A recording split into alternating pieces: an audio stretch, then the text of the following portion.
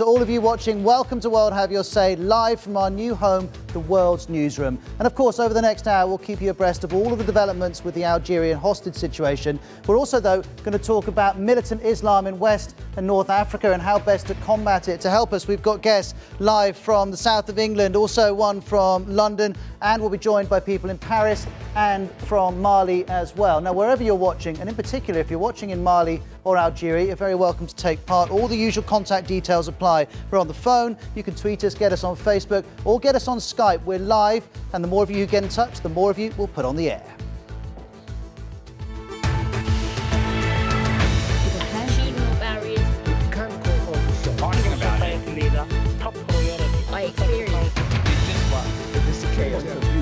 People are going to want to know. Let's just say something.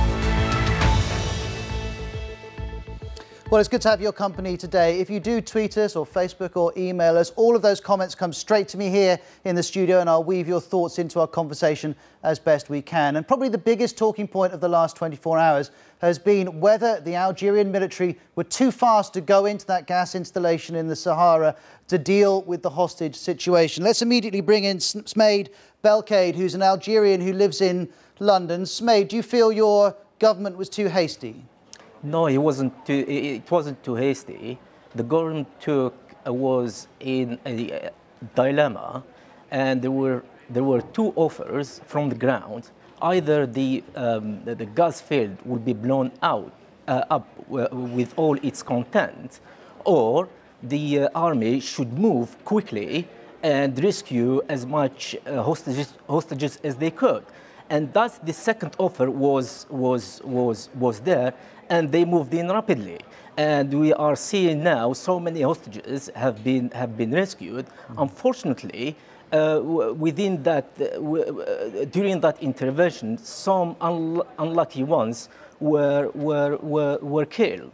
That's what happened. It was a matter of death or life, for which the government took the right action. The Algerian army took the right action. And what you're saying is echoed by the Algerian Prime Minister. He's come out and said he thought that he had information to suggest that the hostage takers wanted to escape, and that was why he took action. He feared for the health of the hostages. Now, let's bring in my colleague Mohamed from BBC Monitoring. And BBC Monitoring, Mohamed, is all about monitoring foreign media so we can understand what's being said. And foreign media is helping us understand this hostage situation. Tell us the latest information you have from BBC Monitoring.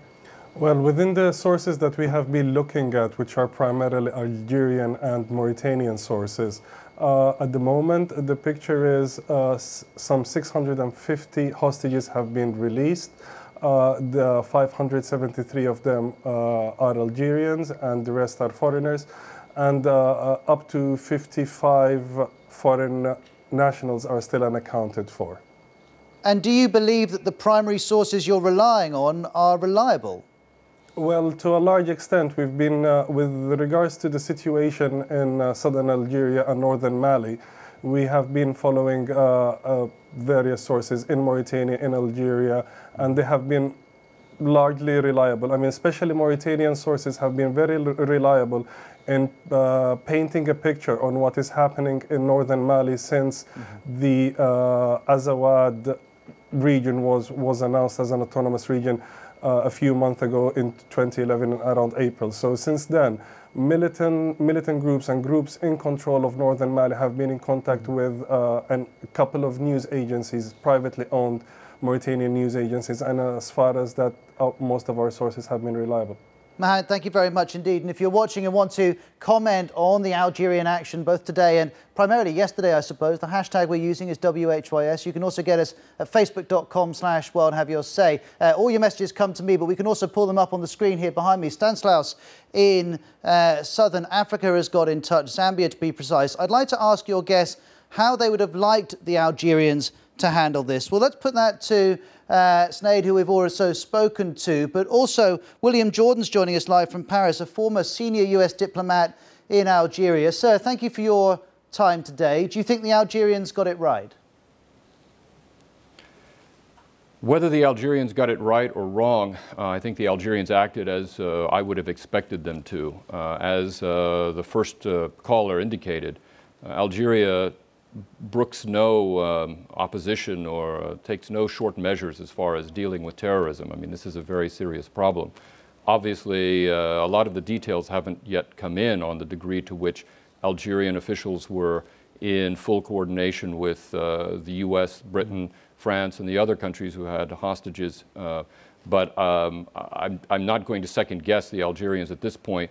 I think that what they've done is fully consistent with the determined and resolved way in which they handle these kind of situations. But Smain, lots of people have been pointing out your government prefers take no prisoners approach. Is that always the best way of tackling Islamist militants if they attack in this way? The policy they have with regard to dealing with the security matters is no negotiation, no concession, and no blackmailing. And another aspect is no publicity. That's the approach they have always taken since 1995, and that remains the policy against any group of terrorists. Smain, thank you very much indeed. Let's just pull up another message here to look at from Robin in Kentucky in the States, posting on facebook.com/World Have Your Say. I would like to know why they were so quick to do the raid. What changed? And well, William, we're still waiting for a lot of information, but the indications from the government are they believed the situation was unraveling, that they needed to intervene. Absolutely. I mean, I have no doubt in my mind that there was a decision made by the Algerian commander on the scene in Ain Amenas and communicated that quickly up the chain of command, probably to reaching President Bouteflika himself. And once he got what he needed, which was a green light to go ahead with an operation, he launched it. I doubt there was any time to do a whip around of anybody to either ask whether other countries were agreeable to that or whether other countries would have preferred to wait a while longer. I think as soon as the message came down from the Algerian president, go, the Algerians went.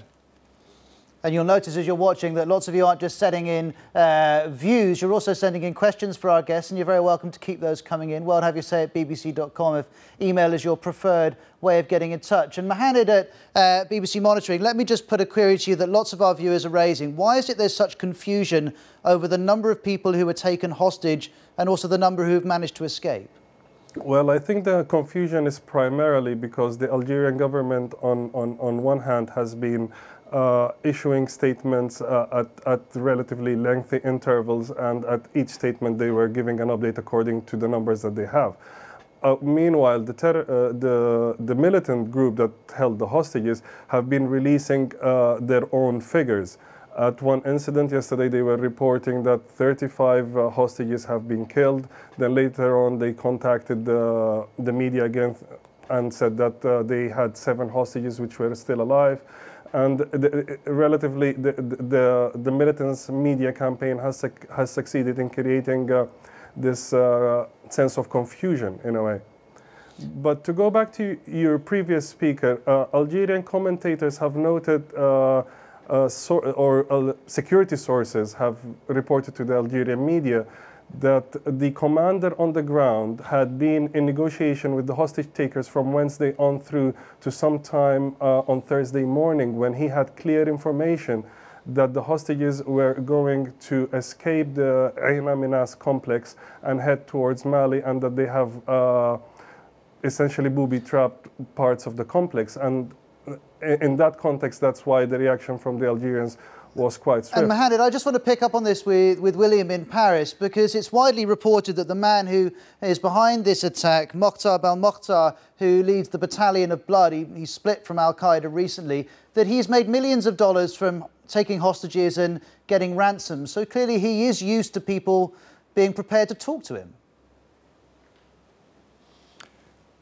Yes and no. I mean, I think that he's prepared to do whatever he needs to do in order to further his own standing within Al-Qaeda in Islamic Maghreb, as well as the activity of his organization.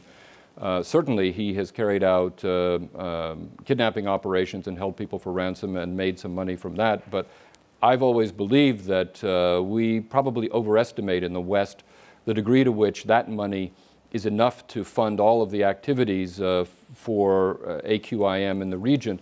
And a lot of what Mokhtar Belmokhtar depends on has to do with local trafficking and tolls that he gets for smuggling and other criminal type activities.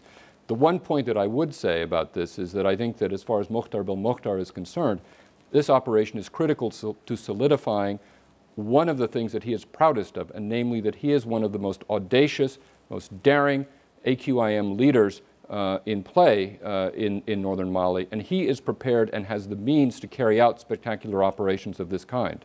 And William, it's worth adding to all of our viewers that when you say AQIM, you're talking about Al-Qaeda in the Islamic Maghreb, although it is now reported that he is split from Al-Qaeda and is very much his own man. Now, a couple of things to mention. You'll notice that we've got a new home here for World Have Your Say in the World's newsroom, but the principles remain the same. Our programme's about putting the experiences and the expertise of all of you right at the heart of the BBC's news coverage. We're already getting people getting in touch from a number of different countries: Uganda, Cambodia, Saudi Arabia, Benin, Cameroon, Ghana and Algeria. And perhaps not surprisingly, lots of you in Western North Africa are wanting to comment on the issue of militant Islam and how to tackle it. We do have one feature, though, which we're wanting to use a lot more than we've done in our previous home. It's called a video uploader. You'll find it at worldhaveyoursay.com. And there you can upload your views using your smartphone or your tablet, and we'll use them. Now, let me show you the comments of one gentleman who was part of this hostage standoff. He managed to escape. He's been speaking to the media. I stayed hidden for almost 40 hours in my room, under the bed. I put boards everywhere, just in case. I had food, water to sustain myself, and I did not know how long I would stay there. When the soldiers came to get me, I did not even know that it was over. They were with my colleagues, otherwise I would never have opened the door. There's one of the gentlemen who managed to escape the situation in the Sahara in Algeria. By the way, we're not just talking about Algeria, we're also going to look at Mali. I know that some of you in Nigeria want to talk about militant Islam and the impact that's having, particularly in the north of your country. So if you do have views on how the region and the individual government should respond to the threat from Islamists in different parts of North and West Africa, we'd very much like to hear you. All the contact details will be on the screen as we go along. No, talking about it. Let me say something.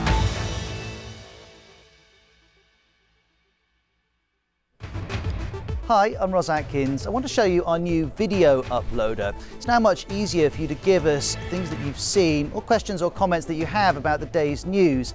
In fact, some of you are using it already. Hi, this is Hans, in the woods near Cleveland, Ohio. Hi, I'm Ray in Beijing. Hi, I am Abdel Ilah in Morocco. All you have to do is go to worldhaveyoursay.com. I recorded this on my phone, and once I'd done that, I came to this page at worldhaveyoursay.com, clicked on upload, selected the file, and that was that. Or you can use a webcam through any computer. Just go to the same page. When you're there, click record, say what you've got to say, then press stop, scroll down, click submit, and we'll do the rest. So that's the new BBC video uploader. You can get it at worldhaveyoursay.com. I'm interested to see what you send it. People are going to want to know. Let me say something.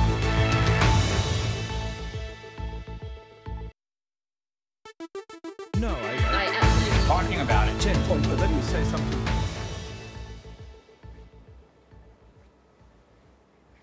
Hi to all of you watching on BBC World News. Welcome back to World Have Your Say. We're following the hostage situation in Algeria, also talking about the unrest in Mali too, and taking on the broader issue of militant Islam in North and West Africa. Lots of you have been getting in touch. Iyad's watching in Dubai. He says, what's worse than being captured by Islamists, being rescued by the Algerian army? And Ogne says it would be better if the Algerian authorities let the companies negotiate with the terrorists. Well, I think the government would argue perhaps it's for them to do the negotiating, but also maybe there wasn't time to bring in the numerous different companies who have a stake in this gas field. Now, let's talk about the broader issue across the region. We've already met William Jordan. He was a US diplomat in Algeria. Let's also bring in Alice Ukoku, who works for the Women in Africa group. She's Nigerian, though based in London. And Dr. Bernie Seb is an expert on North Africa from the University of Birmingham. And though he's French, he's lived in this part of North Africa before. Dr. Seb, let me perhaps start with you. I've got a number of questions from viewers, all asking similar points, which is, to what extent is this the Mali conflict spilling over into Algeria now? Yeah, good afternoon. Yes, it is definitely a very closely linked conflict. And actually, we're talking about the two sides of the same coin, because the conflict started as, first of all, a confrontation between Islamist militants and the Algerian government in the 1990s in what was called the Dirty War of Algeria, which claimed the lives of between 70,000 and 150,000 people, lasting over 10 years and being a vicious war of peace as well, taking place in several places of Algeria, and also needing a scaling up of the capability of the Algerian army so that it could finally claim victory against most of the terrorist groups operating in the first place in northern Algeria, but then afterwards in the Sahara as well, which is the place where they sought refuge when they were no longer able to resist the attacks which the Algerian army launched against their facilities and their men. So to a large extent, it's actually an Algerian-born conflict, which was later on exported to Mali and which comes back to Algeria today through these terrorist activities. So bearing that in mind, William, are you following this whole story and thinking, well, when I was working in Algeria, I knew this was coming, the world just hadn't woken up to it? Absolutely. In fact, for the last 10 years, from back when I was in Washington, I've been following the situation and seeing the situation in northern Mali developing with what was then called the Salafist Group for Preaching into Combat, which later became AQIM, implanting itself and really creating a presence that was not only destructive to Mali, but also to the rest of the world. The most alarming aspect of this, I agree with everything that Dr. Seb just said, the most aggravating aspect of this over the past year that we've seen, of course, is with the collapse of the Gaddafi regime in Libya and the sudden proliferation of light and sophisticated weaponry, in addition to the return of some of the people who were under Gaddafi's control, has aggravated and intensified a lot of the cleavages and conflicts in northern Mali. But you have to look at this as a regional whole, and regional not just in terms of the Sahel, not just in terms of the Maghreb, but in terms of the Trans-Sahara region of Northwest Africa.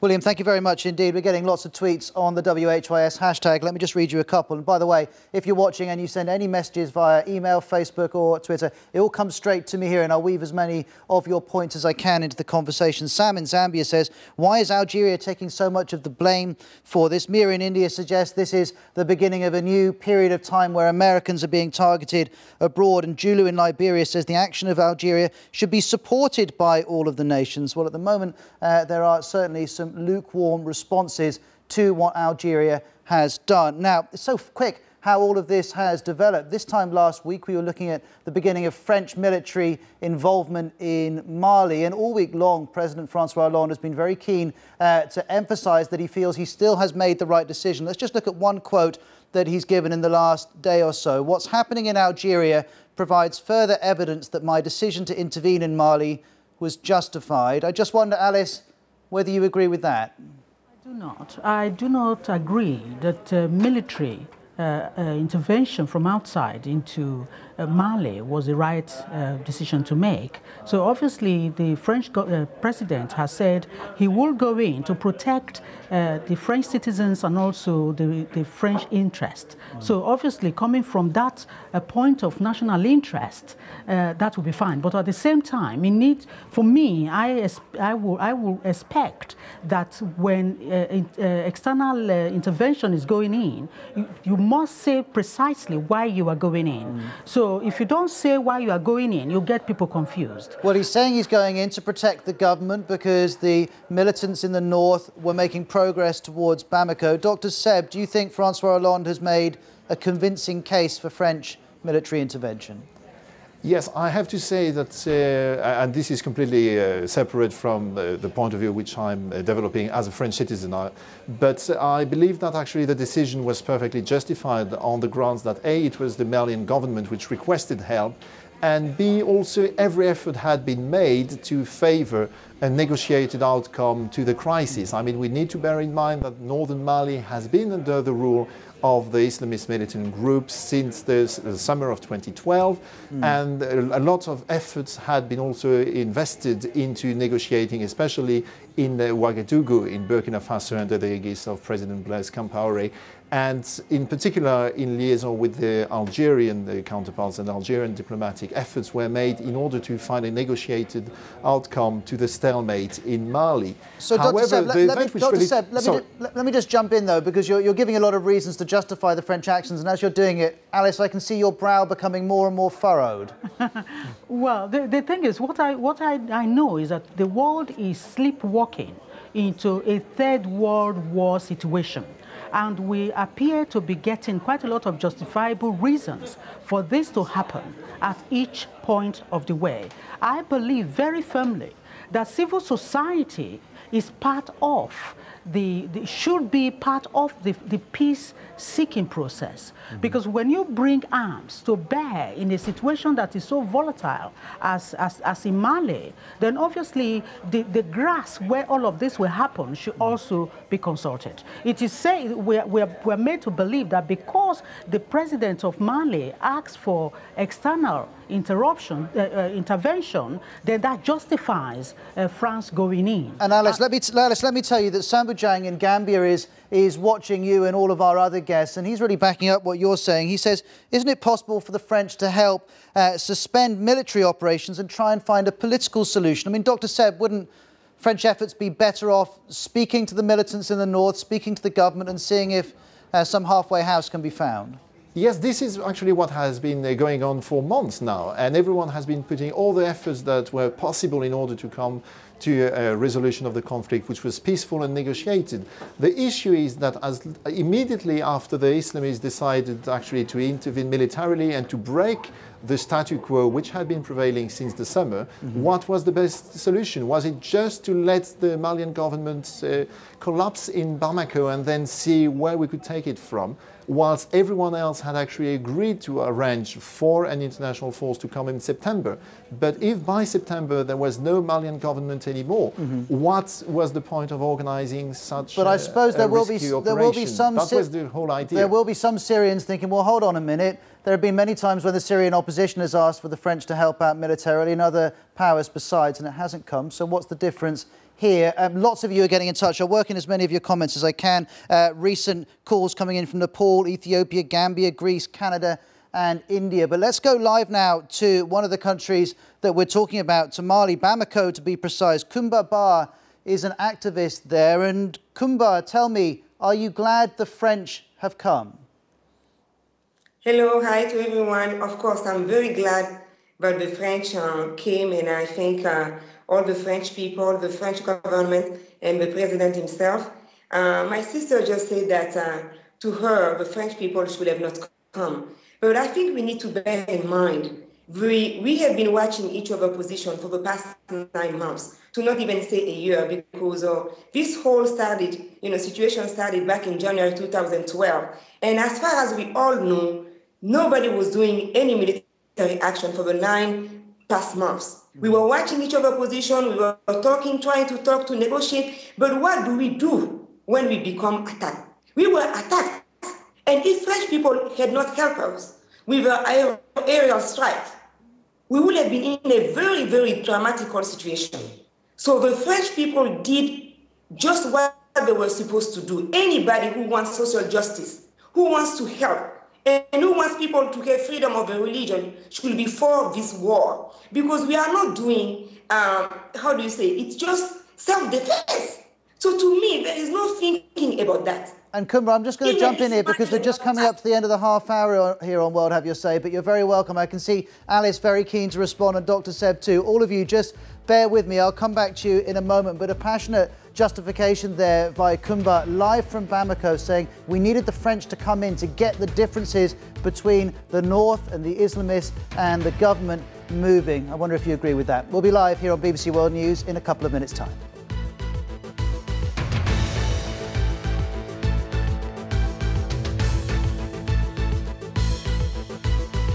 Let me say something.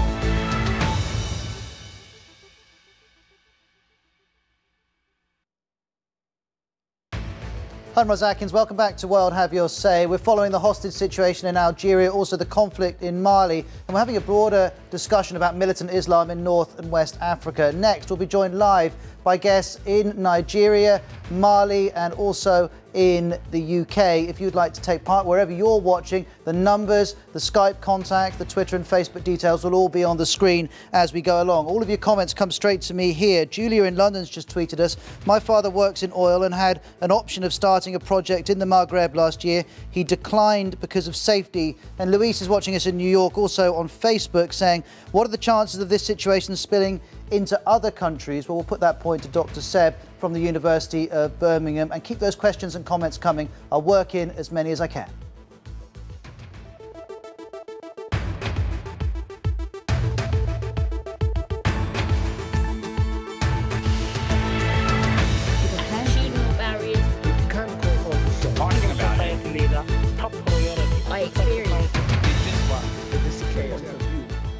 More and more support coming in for the way Algeria acted, the way it went into the gas facility yesterday to take on those who are holding the hostages. AWAL in Nigeria has just called up saying Algeria is acting the best way. They shouldn't give militants any chance at all. Well, just before the news, we were speaking to Kumba, live with us from Bamako in Mali. She was saying it's good that the French have come in to break the deadlock between the government and the rebels in the north. And Alice from Women in Africa, a Nigerian living in London, you were clearly not disagreeing. Why don't you think the French can be useful in helping to move this conflict towards a resolution? What I think that is the major problem that the world is facing at the moment is that in Africa in particular, we don't have a middle ground. That sound doesn't sound too good, Alice. Just hold us there a little while. We'll sort out that microphone. In the meantime, let me bring in Smain, an Algerian living in London. And Smain, more and more support from our viewers coming in for the decisive action, or the attempt at decisive action yesterday from your government. I presume that's something you support based on what you said earlier. Absolutely. That was the best course of action to save as much life as it could be, and I think they succeeded in that area. Smate, thank you very much indeed. Well, Edward's watching us in Freetown, and he says, I think the French have plunged too deep to go back. Well, let's put that point to Kumba, who's live with us from Bamako. Do you think the French will be in your country for a long, long time? You know, I don't have any problem with that, and I think most Malians don't have any problem with that, because I think I've said this a few days ago back on the radio. We and French people is not today a relationship. We have been together officially since the 15th century. And the French people who are living here are over 6,000 citizens. And they are not even like expatriates. They live deep in the villages. We get married to each other. Mm-hmm. So most French people know more about my country than I do myself, living here on the ground. So far, the general feeling in Mali is really about of trust we are towards the French. So if the French need to stay here for 5 years, 6 months, 3 months, you know, I think for the French, for the Malian, we all want this war to be over as soon as possible. That's our greatest wish. But the point is, Kumba, you may be open to the idea of the French staying for a long time. I wonder if the French public is open to that idea. Dr. Seb, you are French, though you're based in the UK. Do you think Francois Hollande would be able to persuade people in France that military action should not be about weeks, it should be about months and even possibly years? Yes, it is true that it might be a rather tough job for the president to justify to public opinion that the operation is taking longer than initially anticipated. But I mean, if we look at the precedent, for instance, of Afghanistan, we see that public opinion can be ready actually to tolerate this type of commitment. And as has just been mentioned also by our correspondent in Bamako, I think that there are also very strong ties between the Malian and French populations, and I hope that this would be actually a very good way of ensuring that the French population in general understands the reason of the French commitment to defending the Republic of Mali. Dr. Seb, thank you very much indeed. A couple of other points to bring up that you're sending in online. Richard in Texas, thanks for tuning in. He's tweeted us using the WHYS hashtag. He says, expat oil workers have long accepted the places they work are not holiday spots. Well, I guess that's true, but maybe they at least expect not to be taken hostage by Islamist militants. More comments coming in from Norway, Pakistan, New Zealand and Bangladesh. Let's just go back to Smain, the Algerian in London, who's with us live. Smain, do you worry that what we're seeing is a problem that could spiral across Libya, across Mali, into Nigeria and other countries in West Africa? Yeah, there are concerns about terrorism in the Sahel, but the terrorism was defeated in Algeria within the border, and it was pushed. Towards the Sahel.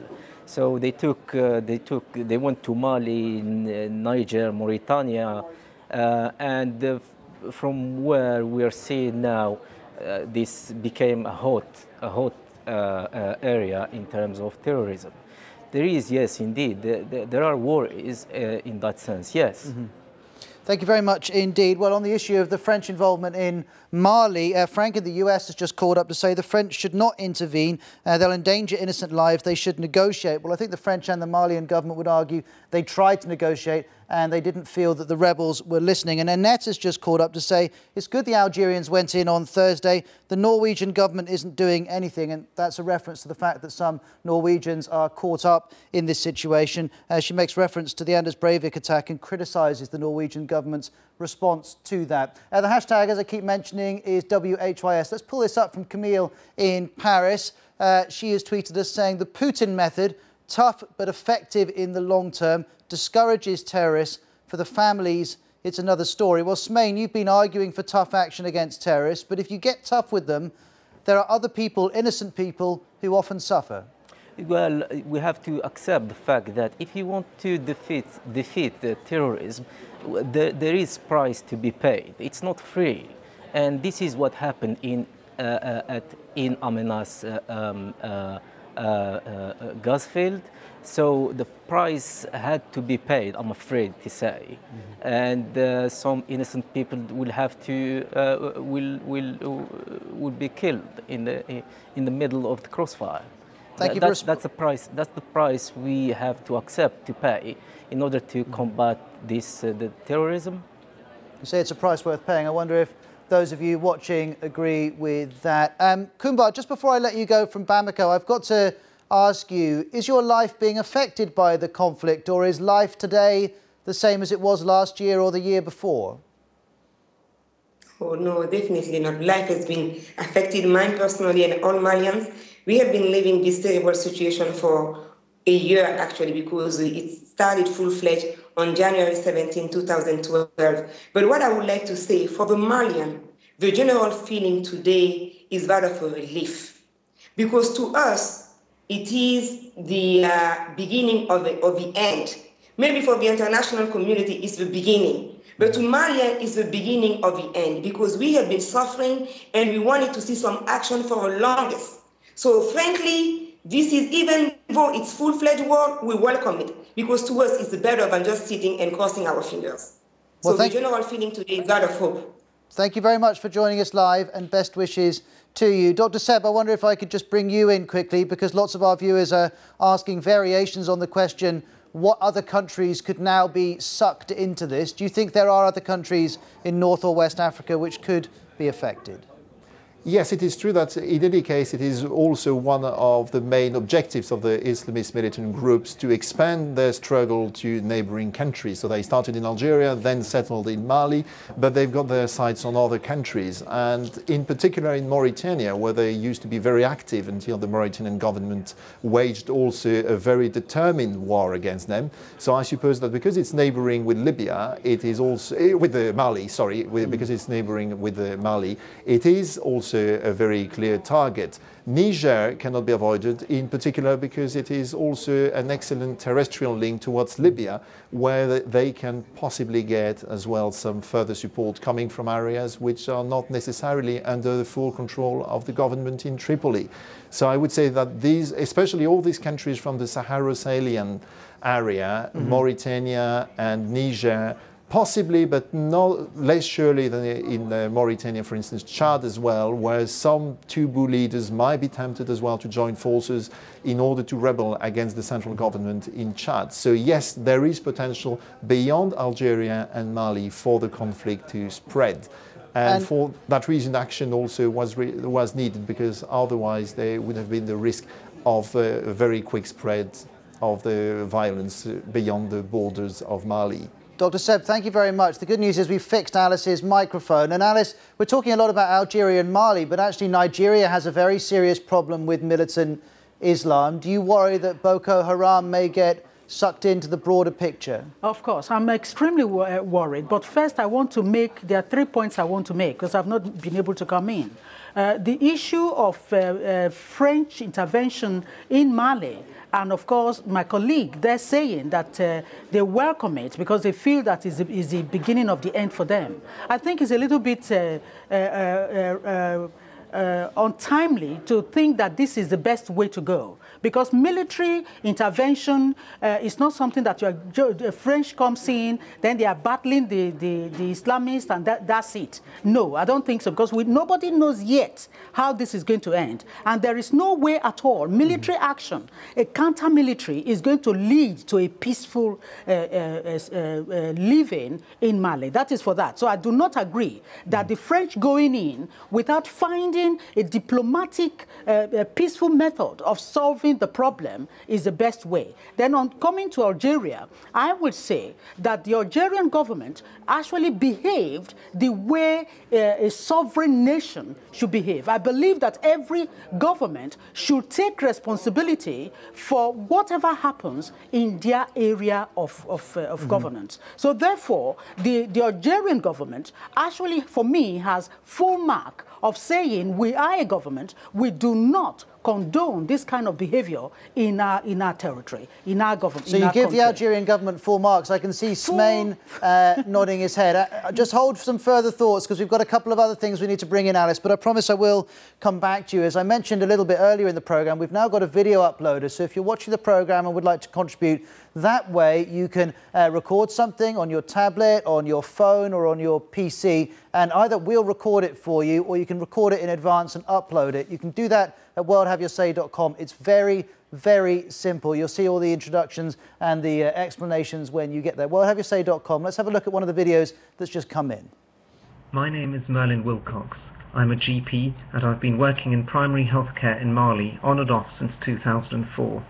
I left the country on Sunday overland through Burkina Faso. At the present time, there are not great numbers leaving from the south of the country, which is still stable thanks to the rapid intervention of the French.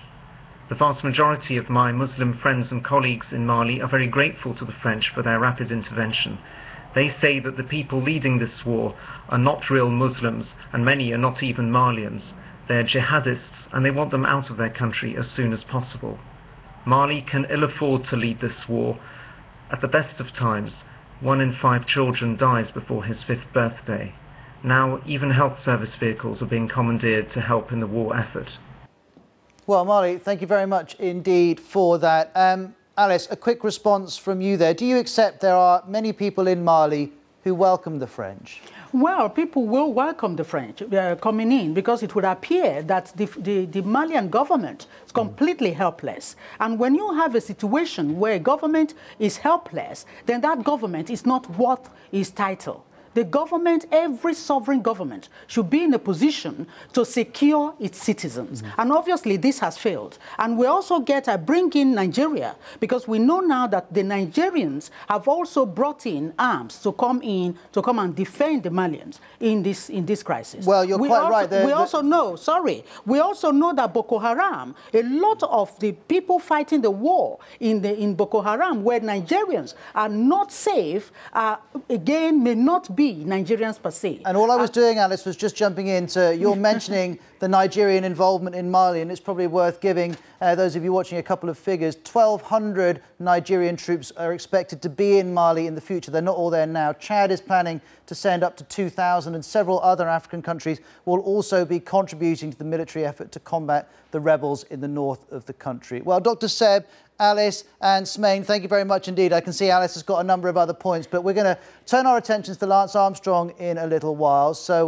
we're going to turn our attention to that. So those of you who want to talk about the situation in North and West Africa, I would just say head to our Facebook page and we will get back to you on that, either through our radio programme, or we may well be returning to this a little later in the week. Talking about it. Chen, let me say something.